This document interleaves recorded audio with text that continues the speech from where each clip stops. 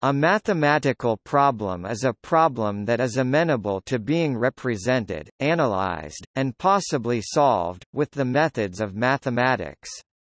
This can be a real-world problem, such as computing the orbits of the planets in the Solar System, or a problem of a more abstract nature, such as Hilbert's problems. It can also be a problem referring to the nature of mathematics itself, such as Russell's paradox. The result of mathematical problem solved is demonstrated and examined formally.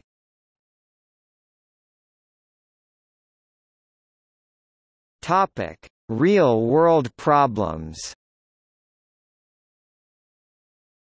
Informal, real-world mathematical problems are questions related to a concrete setting, such as, "Adam has 5 apples and gives John 3.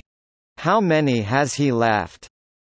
Such questions are usually more difficult to solve than regular mathematical exercises like 5 minus 3, even if one knows the mathematics required to solve the problem.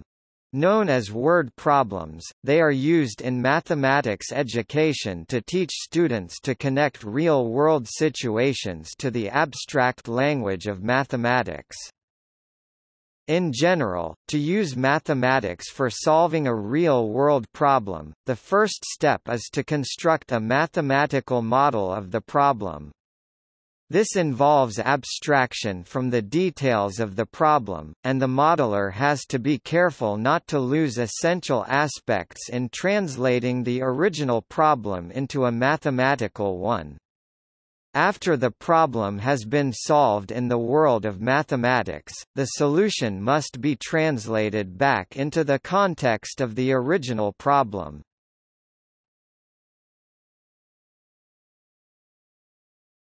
Topic: Abstract problems. Abstract mathematical problems arise in all fields of mathematics. While mathematicians usually study them for their own sake, by doing so results may be obtained that find application outside the realm of mathematics. Theoretical physics has historically been, and remains, a rich source of inspiration. Some abstract problems have been rigorously proved to be unsolvable, such as squaring the circle and trisecting the angle using only the compass and straightedge constructions of classical geometry, and solving the general quintic equation algebraically. Also provably unsolvable are so-called undecidable problems, such as the halting problem for Turing machines. Many abstract problems can be solved routinely, others have been solved with great effort, for some significant inroads have been made without having led yet to a full solution, and yet others have withstood all attempts, such as Goldbach's conjecture and the Collatz conjecture. Some well-known difficult abstract problems that have been solved relatively recently are the four-color theorem, Fermat's last theorem, and the Poincaré conjecture. On the view of modern mathematics, it have thought that to solve a mathematical problem be able to reduced formally to an operation of symbol that restricted by the certain rules like chess or shogi, or go. On this meaning, Wittgenstein interpret the mathematics to a language game de Sprachspiel. So a mathematical problem that not relation to real problem is proposed or attempted to solve by mathematician. And it may be that interest of studying mathematics for the mathematician himself or herself maketh much than newness or difference on the value judgment of the mathematical work, if mathematics is a game. Popper criticize such viewpoint that is able to accept it in the mathematics but not in other science subjects. Computer do not need to have a sense of the motivations of mathematicians in order to do what they do. Formal definitions and computer-checkable deductions are absolutely central to mathematical science.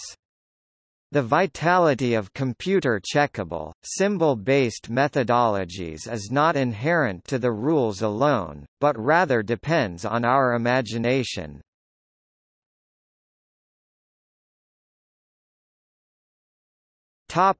Degradation. Mathematics educators using problem-solving for evaluation have an issue phrased by Alan H. Schoenfeld. How can one compare test scores from year to year, when very different problems are used? If similar problems are used year after year, teachers and students will learn what they are, students will practice them, problems become exercises, and the test no longer assesses problem solving. The same issue was faced by Sylvestre Lacroix almost 2 centuries earlier. It is necessary to vary the questions that students might communicate with each other. Though they may fail the exam, they might pass later. Thus distribution of questions, the variety of topics, or the answers, risks losing the opportunity to compare, with precision, the candidates one to another. Such degradation of problems into exercises is characteristic of mathematics in history. For example, describing the preparations for the Cambridge mathematical tripos in the 19th century, Andrew Warwick wrote, "Many families of the then standard problems had originally taxed the abilities of the greatest mathematicians of the 18th century."